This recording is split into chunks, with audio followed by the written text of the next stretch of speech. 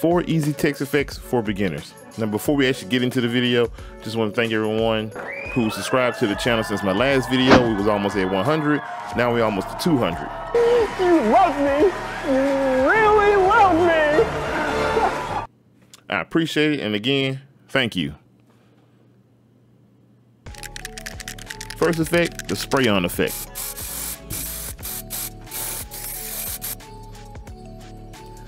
This effect, you're gonna start off in the Fusion and select your media 1 and click the text plus node. Go into the inspector tab and type in whatever message or text you want to type in. From there, select your color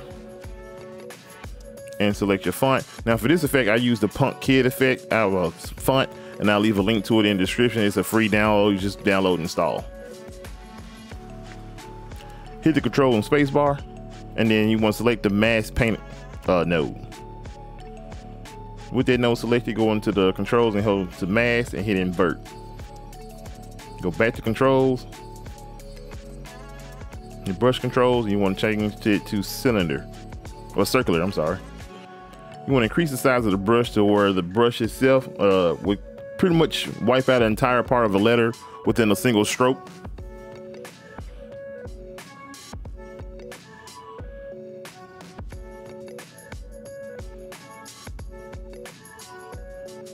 And go back up to the brush is going to select stroke. This will allow the brush to paint away your text with a single stroke. You go into the stroke animations. You want to select all frames and go down to right on. Now you want to paint out your text without releasing the mouse control. So once you click the mouse and hold, you want to hold it down the entire process and just paint it out. It's all like one single stroke at that point. Then if you did it right, you'll see all these keyframes at the bottom. Now you play it back, you'll see that the text is being painted away. But you also notice too that the playhead is about to hit the end of the clip before the effect actually finishes. Now to adjust that, go into the keyframes, select paint mask, stroke 1. And those are your keyframes. You want to hit F4 to make the screen, make it full screen. Well, make the keyframe part full screen. And when you click on the bar next to it, you'll notice it come grayed out. You can move the keyframes around. You want to hit now after you select the keyframes, you want to hit the time stretch tool in the bottom. And you'll notice that it turns to 2 arrows on the end. And you basically want to take it and shrink the effects all the way down. Or the keyframes already, I'm sorry. You cut it off, darken the bar out again. That way you can move the keyframes around to where you want it placed on the timeline. Cut off your keyframes, go back, set your playhead, and you'll notice it's painting it away. Now you want it to spray on, so you go back, hit invert, shows your text again, and now it sprays on. The rest of it is just sound effects that I got from Envato Elements. I'll leave a link for it in the description down below. It is an affiliate link. Make sure to check out all the affiliate links. I do get a little bit of a kickback and helps out the channel. Effect 2 is the typing effect. This only works with the text plus node, and you can do all this from the edit page. Now a lot of people forget there is a sound library built into Davinci Resolve. I'm pretty sure it works for the free version too, but you're gonna go in there and type in typing, and you find a typing and sound effect.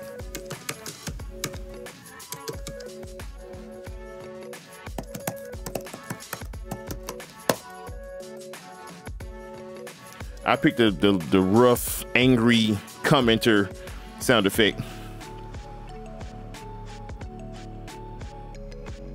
You want to place, basically you want to go through it and select your text or your font rather. Type whatever message out that you want to type.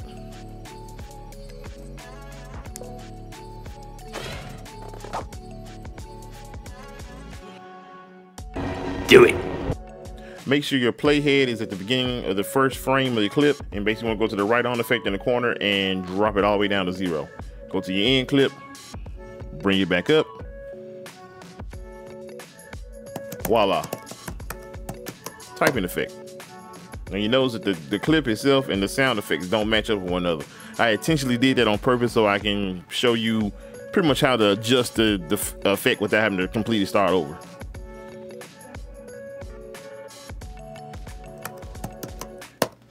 And you notice once you shorten it, the effect cuts off. It stops at sub. And basically what you want to do in that last frame, just bring it back up and it will automatically adjust itself. It's vice versa. If you want to stretch it out, you stretch it out and the effect will end too soon. So basically you want to go to like a midway point, drop it down, you know, to a point you're happy with, go back to the end, pull it back up, the effect does it all over again. It's all automatically keyframed. On to the next effect.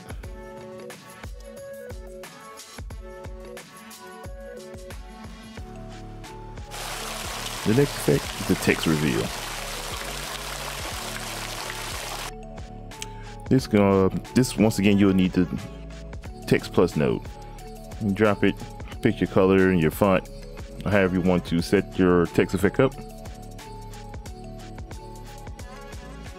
For this one I'm going with Gotham Black. Just type in fall season, just because it's fall. Then you want to align the text effect where you want it, basically at the point where you want it to be revealed.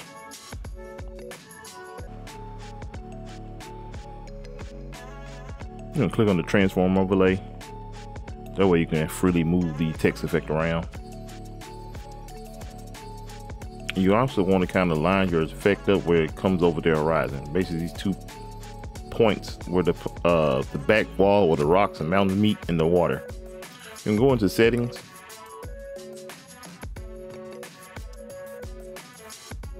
You're gonna scroll down to cropping. For this effect, you want to crop from the bottom. So basically what you'll do is effectively you're creating a mask on the edit page without having to go into Fusion, at least not for now.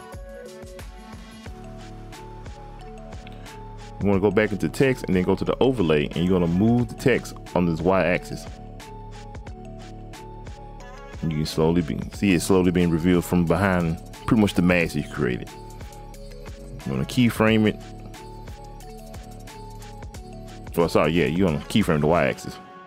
But then you're going to go into the Fusion page if you want to smooth out the effect. When you go into Fusion, you'll see it says the node says template. You can go into your spline, you'll hit Control F.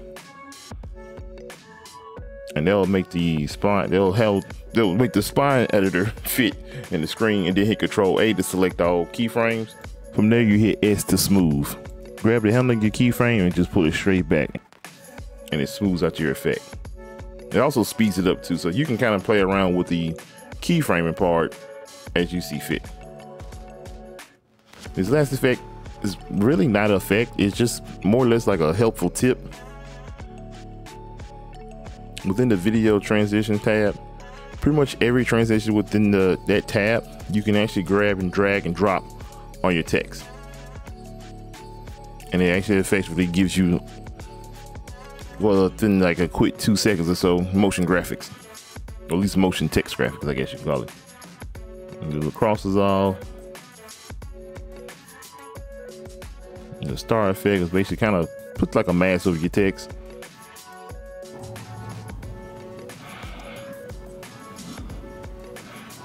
It's the push preset that I made, and just basically pushes the text on it real quick.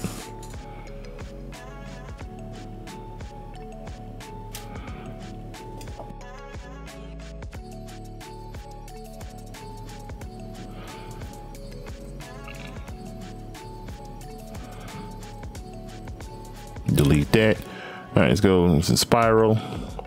This don't show up all that well because, you know, the way I have it set up with the yellow background and stuff, but the text still spirals in. These are actually effects I talked about in the free pack from MotionVFX. You gotta give it a second to render, and it spins in. You can delete that. Just, you know, slide, push in. Let's try this one.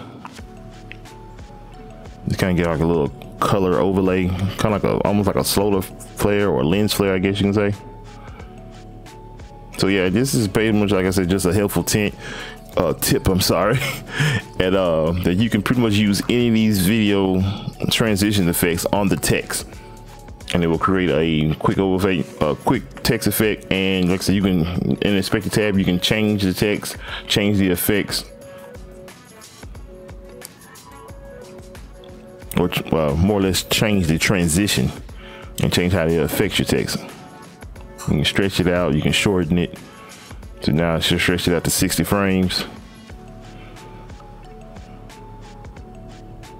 That's actually pretty nice. Yeah, I might use that. And that's been the video. Hope you enjoyed. I had a more advanced video planned, but due to technical difficulties, I settled on this for now. I'm gonna actually get back to working on that video and try to finish it up. Be sure to check any of the links in the description down below. If you like today's video, remember to like and subscribe, and I'll see you next time. Appreciate it.